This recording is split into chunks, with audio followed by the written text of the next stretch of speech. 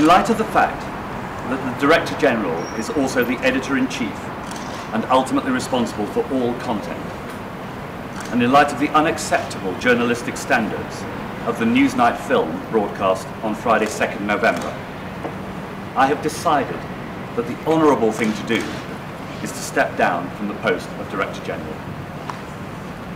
When appointed to the role, with 23 years' experience as a producer and leader at the BBC, I was confident the trustees had chosen the best candidate for the post and the right person to tackle the challenges and opportunities ahead. However, the wholly exceptional events of the past few weeks have led me to conclude that the BBC should appoint a new leader. This is undoubtedly one of the saddest evenings of my public life.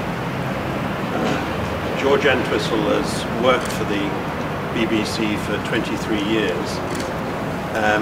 He exemplifies the finest values of public service broadcasting.